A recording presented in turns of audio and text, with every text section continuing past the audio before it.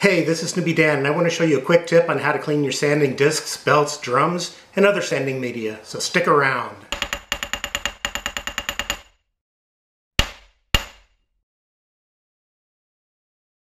The secret to cleaning all the sanding media is to use something like this abrasive cleaning stick.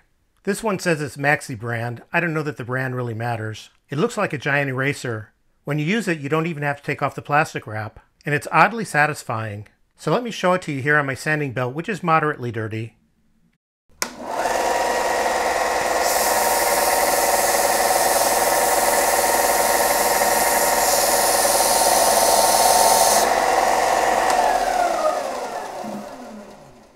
That's simple.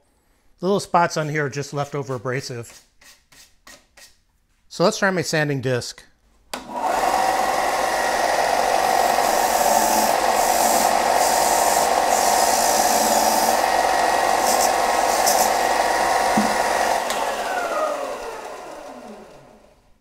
Oh, looks like I missed a spot.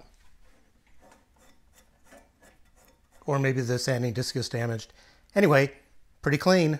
Last but not least, I'll clean a sanding drum. I don't have a spindle sander or a drum sander, but I use my drill press with sanding drums. Let's clean this one.